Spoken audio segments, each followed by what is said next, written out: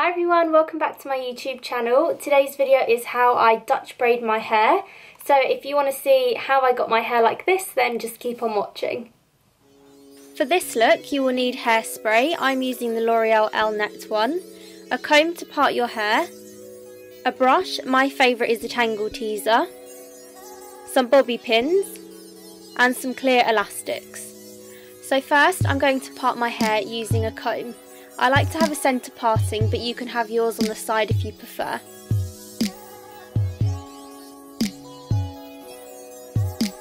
I start by lining up the comb with the centre of my eyebrows, then trying to part the hair as centre on as I can.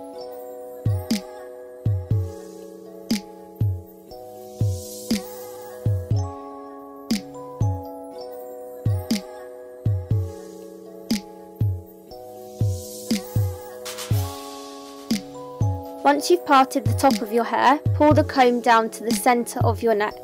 This is really difficult to do on yourself, so don't worry if your part is not exactly straight. If you can, get someone to help you. Then I like to tie one side into a ponytail just to keep the hair from getting in the way of the braid I'm going to start with.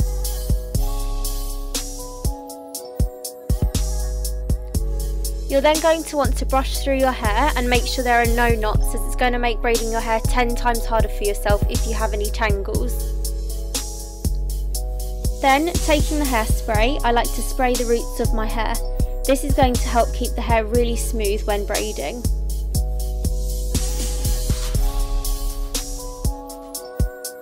Then I like to take a comb to smooth down any frizzy hairs.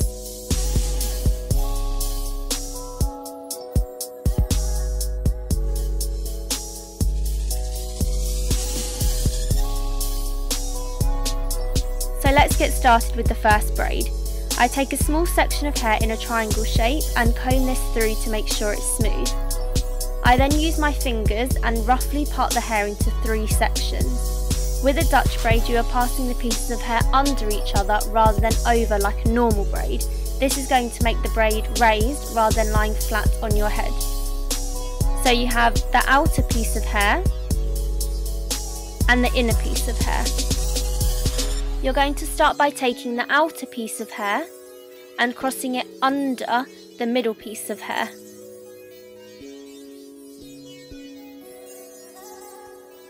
Then taking the inner piece of hair and crossing this under the new middle piece of hair.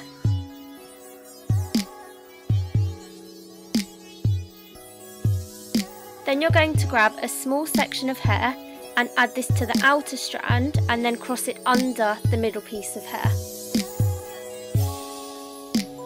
Then you're going to grab a piece of hair from the top of your head and add this to the inner piece of hair and cross it under the middle piece. You're going to repeat this again. Take a small piece of hair and add this to the outer piece of hair and cross it under the middle piece of hair.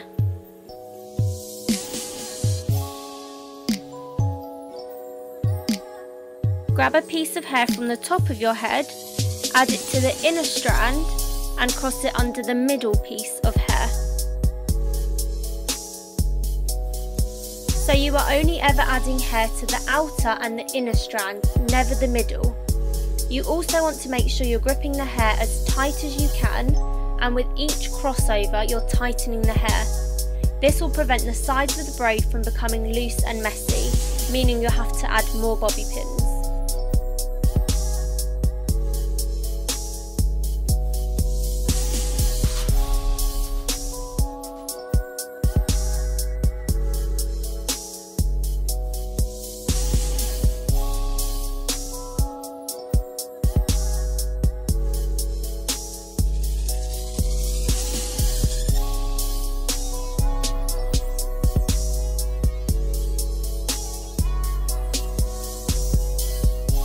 You can see I'm using my thumb to section off a piece of hair to add into my braid. This is going to give you those defined lines of hair leading into your braid. At the end you'll see what I mean.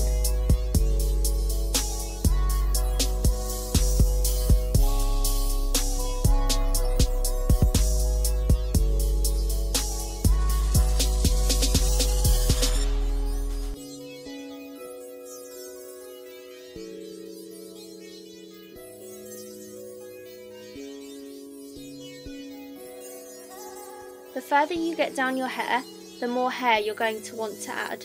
Start picking up larger sections of hair to add into each section of your braid.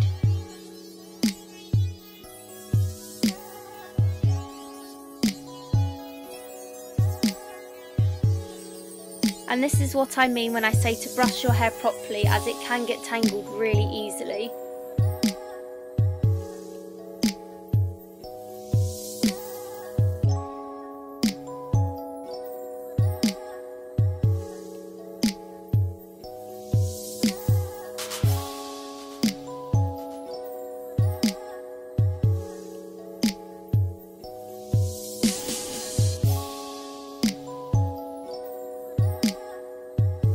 When you get to the back, you want to make sure that 3/4 of the way down, you want to have almost picked up all the loose hair. If you add in the hair at the bottom of your neck too late, you will get this horrible sagging piece of hair by your parting. So make sure by the time you've hit the bottom of your head that there is no hair left to add. Then pull the hair back to the front and continue your braid. You can also see here what I mean by using your thumb to section the hair. It gives these really nice defined lines of hair leading into the braid.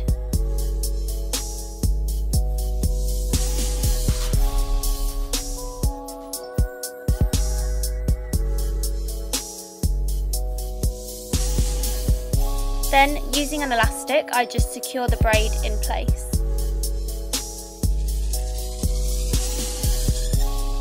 And there you have one braid finished.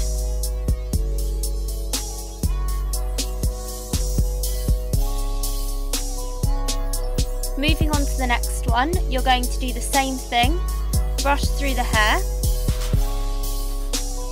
section off a small triangle,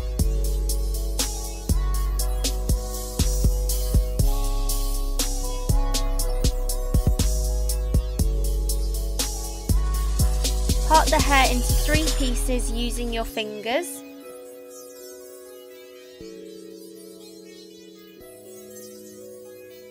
Then cross the outer piece of hair under the middle piece of hair, then the inner piece of hair under the new middle piece of hair.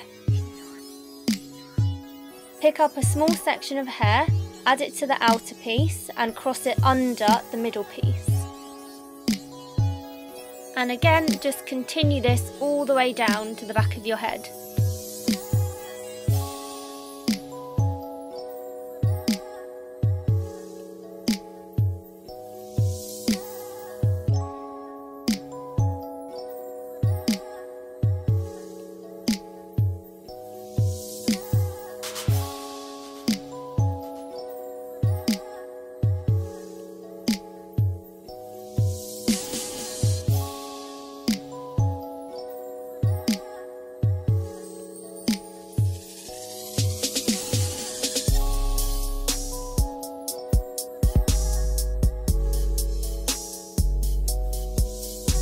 It is up to you what angle you want your braids going in. You can bring them lower down or higher up, it totally depends on what you like. Mine just always tend to go quite high up, but I do suggest if you are just starting, try and do your braids lower down. This way it's easier to keep the hair tighter, as I do find with this way, if you don't keep it tight enough, the sides can become a bit loose as the hair is being pulled up so high. But like I said, it's totally personal preference, so do your braids however you think suits you best.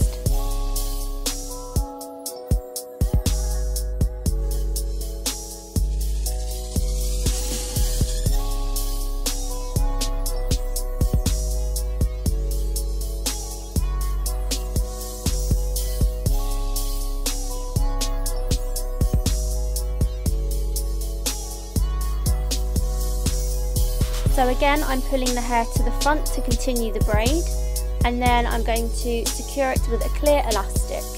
If you have darker hair, you might want to use a brown or black elastic, as it will be less noticeable.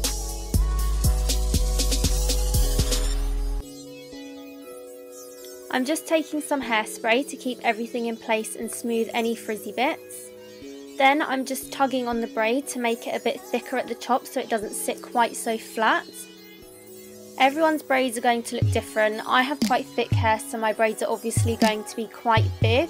so if you do have thinner hair and you want it to be thicker in places, you can use this technique. Then if you have any pieces you're not happy with, just take a bobby pin and smooth them out, and obviously make sure you hide the clip under the braid so that it's not noticeable.